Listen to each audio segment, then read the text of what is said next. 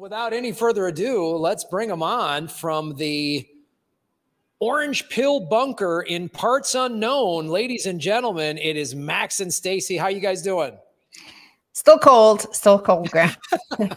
We need to get back to the tropics. You know, non-tropical locations suck, but yeah, it's a good. Well, I guess, you know, it keeps us cooler while the price of Bitcoin is quite hot. Yes, it is. It just broke 61,000 today. Actually, Graham, you're wrong. It hit 64,000. What? Man, that is amazing. So that is we haven't had that price in 3 years. No, we haven't had that price in 3 years, and it's getting very, very close to new all-time highs, of course.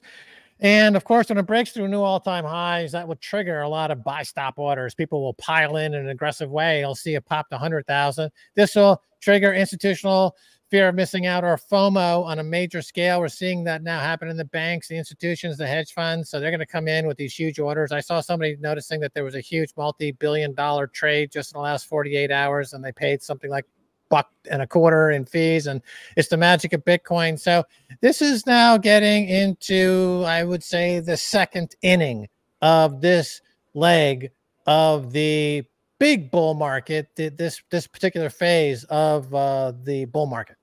Yeah, it's quite amazing because you know, it's so funny.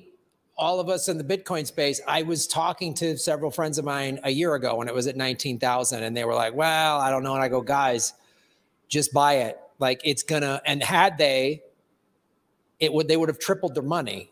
I mean, I posted this on Twitter. I converted a USD IRA to a Bitcoin IRA, and my money is now more than doubled. It's almost 3 times its value. And yeah, but Graham, you're thinking in fiat terms. Like, there is the fiat conversion rate doesn't matter, right? Because you're never going to sell that for dollars anyway. Mm-hmm. What it's indicating is that we're that much further along towards the apocalypse for the dollar, because it will come for the dollar too. It'll come for them last, but it will still come for the dollar. So that fiat dark ages is over, and this is good news. The good news is not like the fiat price. The good news is the good times are just getting started. And, you know, we're in the beginning of a Bitcoin Renaissance 2.0 happening around the world. It's concentrated right now in El Salvador because we're Bitcoin country. But I think, you know, these bleak times that we're going through, that we have gone through, I think we're going to come out on the other side in an age of lightness. Yeah, like that Arnold Schwarzenegger line. I forget the movie, but he would say it this way: I like you, US dollar. I'm going to kill you last. Right? So the US dollar will be the last to succumb ultimately to the Bitcoin. But you've already got dozens of currencies are falling to Bitcoin as it makes new all-time highs in various currencies around the world. And so this is the fun bit. Yeah, this is really exciting. And the thing I love about you guys is, Stacy, your unrelenting optimism. I'm reminded of when you were, I don't know if you guys remember, the first time you were on my show was in like 3 years ago. It was around April of 2021. And I was in kind of a dark space. I'm covering all this politics and everything's collapsing and everyone's awful and Biden's awful and Trump's awful and everyone's awful. And you guys came on my show and like, yeah, this is amazing. We're doing great. And I was like, wait, what? How are you? What are you guys smoking? You're like, no, we're, and you told me about this show, because I only watched you at that point when you were on RT, and you were like, yeah, our Orange Pill podcast, we're just very, very optimistic. And it is one of the things that has drawn me into being a Bitcoin maxi is your optimism. It's with Stacy specifically, your optimism. Max, I love how much shit you talk. That's why we connect, because we're both comedians that love talking shit. So the way you talk shit, I love. But Stacy, your optimism has actually changed, helped me like let go of, oh, I'm going to fight the good fight and change America. I mean, I hope America doesn't implode. I mean, I'd love to be wrong. It looks like it's going to, but whatever, as you say, Bitcoin is just on this trajectory. And if you can clarify that, because there's a lot of people now that we're back to up in the 61, 64,000. We're about to break the all-time high of 69, 70. We'll probably break that pretty quickly. So there's all these new people flowing into the space. Yes. So help explain to them, because I really want to catch as many of the newbies as possible so they don't get caught up listening to some guy, who shall remain nameless, but has like a fanny pack and a drug problem or whatever like that. Like you want to get caught up with to those guys. Help, explain that in a little more detail, what you were just saying about how you're like, Graham, that's like fiat thinking, and how this is people who are just coming into the space who are like, wow, what is this? What's going on? And how is this when they say, like, I've had people ask me, when you guys say, when Max says, and when Stacy says it's going to go the dollar goes to zero against Bitcoin, what does that specifically mean to someone who's not like in finance? So I feel we're in, since the birth of Bitcoin, that was the beginning of the new era, of the Renaissance. Most of us didn't see it. The only one who saw it was Hal Finney day one, right? That he saw the future. And, but most of us, it took a while and a certain, network effect. The swarm of Bitcoiners hit a critical mass, and the money printing also hit a critical mass. Like the March 2020 of, COVID, when they shut down the global economy and started printing money, was really the singularity moment of Bitcoin, I believe. Like that's when the Renaissance, the dawn happened, where everybody in the world understood it. And that's why we had Paul Tudor Jones and then Michael Saylor. And then all of this, where we are right today is because of that moment in March of 2020. But I think that, it's always the forces of dark and lightness throughout human history. We've had the dark ages in Europe, and then the age of enlightenment that was happening in the Arab world, and then it's swapped around. There's always humans seem to do that, right? There's lightness sparks darkness somewhere else, darkness sparks lightness somewhere else. And right now, the Bitcoin community is the source of hope and optimism, relentless optimism, we call it. But one of the things that you're going to have, the forces of darkness, the forces of fiat, that the legacy system, the incumbents who want to retain their power, the two sources of a lot of control they have over you.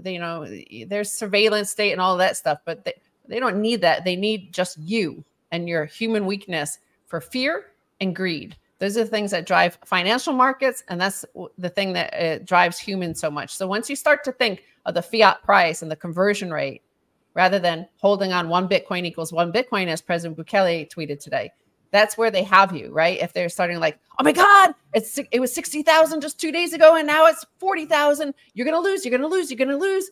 They send fear into you. And so you go, oh, I better get rid of this Bitcoin, this precious Bitcoin that'll never be made again, right? And there's only 21 million of it. And I'm going to give away my Bitcoin because I'm afraid.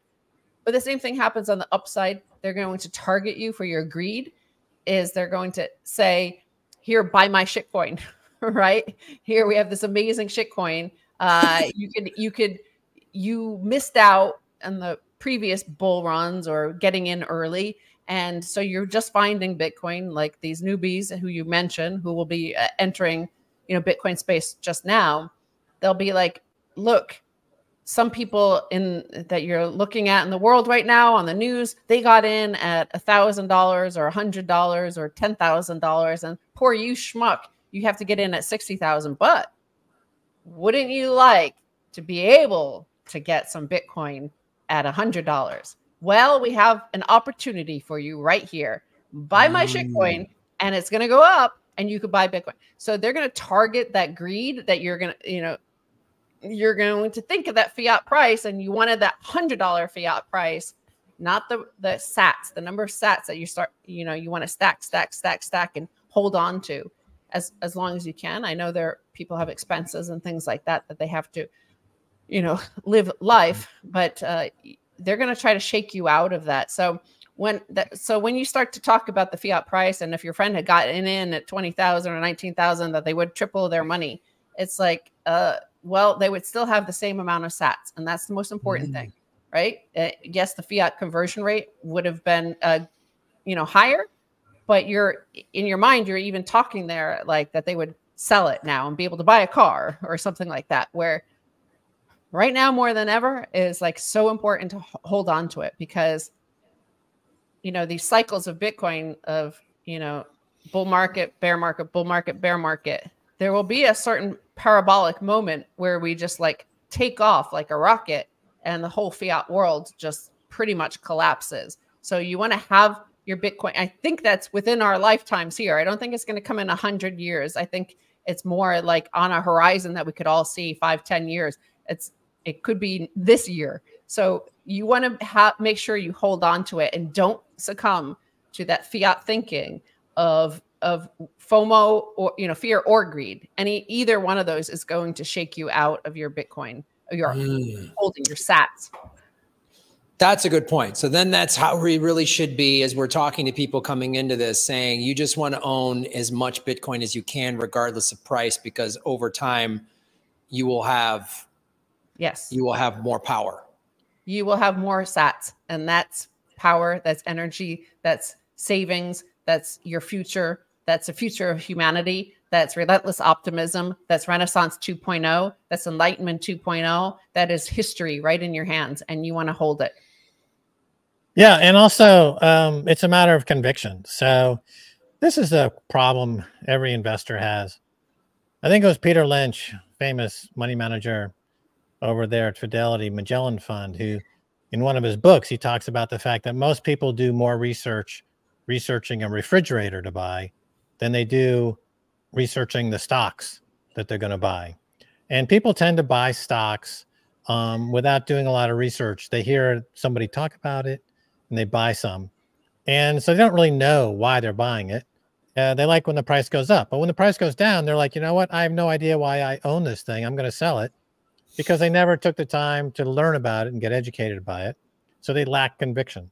If you spend the time learning about it and educate yourself about Bitcoin and your conviction goes up, then every time the price goes down, you see it as a buying opportunity. You see it as something that's valuable, that's on sale. Another interesting observation, it could have been Peter Lynch as well, who said that the stock market is a very strange place, because it's the only market in the world where when things go on sale, people run away from the price. Usually if you're at Walmart or some big store and something's on sale, 30% off, you're like, oh, great, I'm going to stock up right now. But this is the opposite in the stock market. So this is not unexpected, what you're describing there. And the best way to avoid dumping at the inappropriate time and to start stacking is to simply increase your conviction, which comes through education. And fortunately, there's so much information out there that it's not hard to put 10, 20, 30, 40, 50, 60, 100 hours or 1,000 hours into this and get your conviction up high. That's a great point. I look at my own trajectory of, it was 4 years ago. I mean, it was when everything got shut down that I had owned some Bitcoin and some crypto and kind of understood it. It was when, again, like Stacy, like you said, the COVID shutdown kind of made me and a lot of others go, whoa, I better really learn. I better figure this out, because I already knew how corrupt the banking system was, because I had been studying that and I had been a victim of that in the housing crisis. I lost my home. And I was like, I'm never going to let that happen to me again. And when I started to understand Bitcoin, I was like, oh, and really, like you say, most of us, unless, very, very small handful of people got Bitcoin immediately. Most of us kind of got it varying levels and had sort of a learning curve. And, I got in and listened to some of these Bitcoin shows and buy and sell and technical analysis and this and that. And then what increased my orange pill was when it was Michael Saylor who said, I saw an interview with him. He goes, look, I wrote a book on software tech stocks, and I'm the most knowledgeable about that industry. And I can't predict when that price is going to go up and down. So, and he just says, just buy your Bitcoin. He just screams it, don't sell your Bitcoin, just buy it and hold it. Obviously, like you say, if you have some sort of expenses, you need to, whatever, everyone's personal situation is different, or you've had a big, and you want to pay off your mortgage, or I don't know, whatever. But like, ultimately what you're saying, and to just make this clear to the audience, buy Bitcoin and hang on to it. And that's what yeah, well, March 2020, it was actually from February 25th, 2020, and then through March. Okay. So there was a 6-week period, a 5-week period where everything changed. Like the illusion, as President Bukele mentioned at CPAC, the illusion of fiat came to a screeching halt. Like even I, who had been covering financial markets and financial crimes and fraud and fiat money printing and central bank and Ron Paul and Occupy Wall Street for 12, 13 years at that point. Even I was enlightened. Like it was a global moment of epiphany for everybody to see. First of all, the US committed hara-kiri for the dollar, right? By seizing $600 billion worth of treasuries from Russia. So that immediately nuked the dollar because it was no longer actual wealth. It was no longer savings. You couldn't save in it because they could nuke $600 billion worth from somebody. So it was not immutable and censorship resistant like Bitcoin, right? So they did that, which was a total shock. I was stunned by it. It took me quite a while to process it. And then they just, at the same time that all of that was happening, COVID hit and they shut down the global economy. They just turned it off. And again, I was just like stunned. I thought like this, what are they going to shut it down for 24 hours or 36 hours? Like what's going on? And then a week passes and 2 weeks pass and 3 weeks. And you're like, how is this possible? Like you can't just shut down in a global economy. This isn't possible. Everybody saw that. But also what happened in March of 2020 was, I guess, it was all the panic of when the lockdown happened, when the US went into lockdown. There was chaos in the markets and Bitcoin fell. But I guess it was because of all of the leverage and derivatives and BitMEX in particular. BitMEX exchange was like tumbling. Remember, Bitcoin fell something like 25% in one day. And I remember receiving all sorts of messages from friends saying, is this going to stop? Is Bitcoin going to stop falling? I was like, well, I hope so. Like, it just keeps falling. But at that moment, I never thought of selling it. Like, I was like, well, I hope it stops falling. It was a friend wanting to know if they should sell. And do you think it's going to go to zero? And I'm like, I hope not. Like, that's all I can do is hope it doesn't. And then BitMEX like shut down and turned off. And then, basically Bitcoin found a bottom because their algorithm, whatever was like going crazy there, stopped.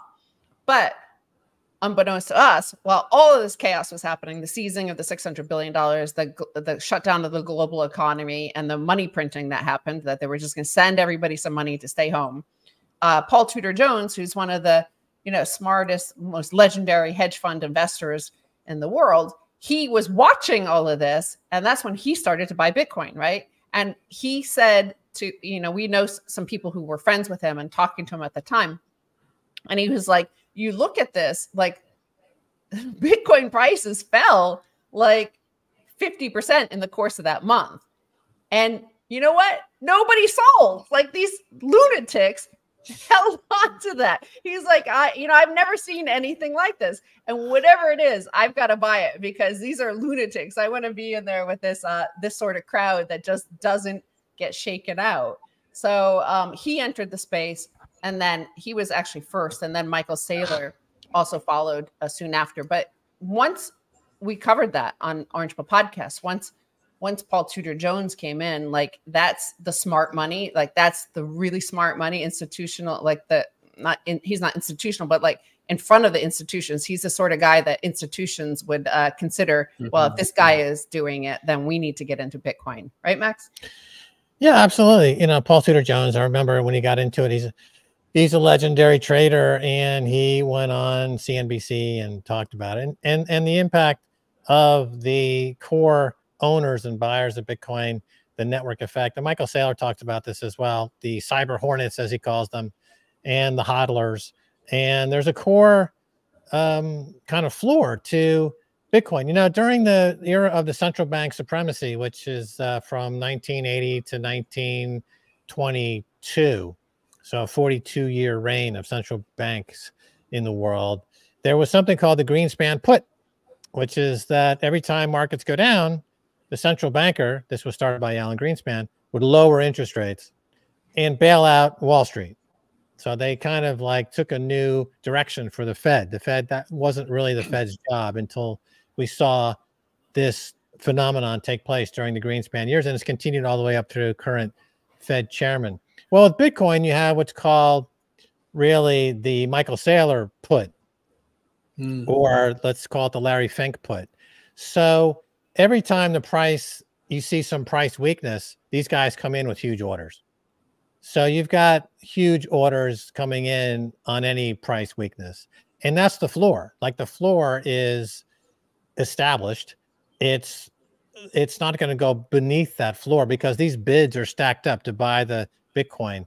And because they know now the jig is up. I mean, I would say this year now, finally, the major global institutional money understands now without any equivocation that Bitcoin is going to swallow the Forex market the same way the software industry swallowed the global industrial base, right?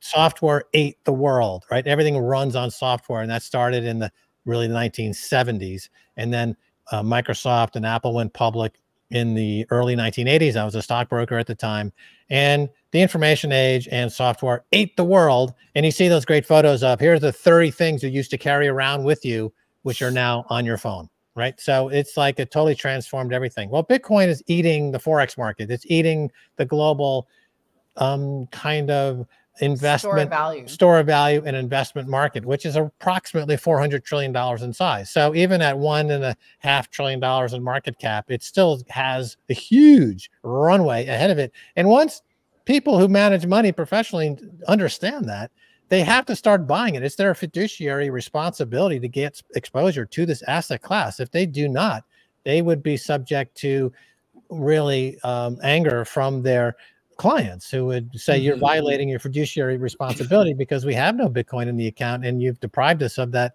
performance. So now you've got that all kicking in.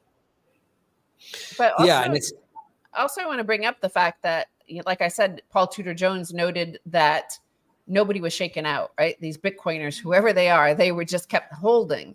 And that's really important, that the mindset of the Bitcoin community is ready for global dominance. Like we have the best perfect money. When you think of the control that the price signal in fiat financial markets has over the psychology and the mindset of the people, that they can put greed or fear, greed or fear, greed or fear. They turn it on. They just swap, a button. They press a button and they lower interest rates, send euphoria and greed throughout the entire economy. Then they put fear. They raise interest rates really fast in order to stoke fear into the population, or they crash the markets during, remember when Hank Paulson was looking for a $700 billion TARP, that they pulled the number out of thin air, and Congress said no. And then the markets crashed, and then they said yes the following day because a whole bunch of people called them in fear of like, oh my God, my portfolio is going down.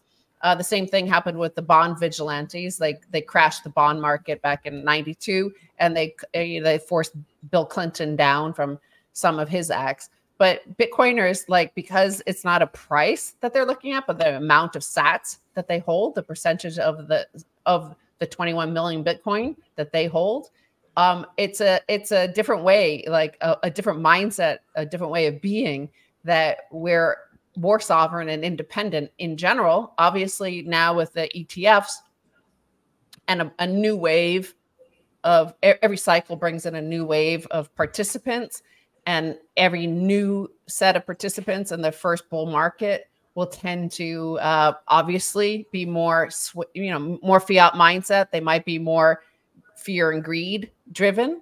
So, margin there. You're going to see more volatility. A lot of those very newbies, for example, did sell. There was a huge sell-off by them, by the minnows in January when the Bitcoin ETFs were launched, and the mainstream media said, oh, it was kind of a dud, and they all sold. So, bizarrely, and then you could see, because of on-chain analysis, you could see it was smaller holders that were selling.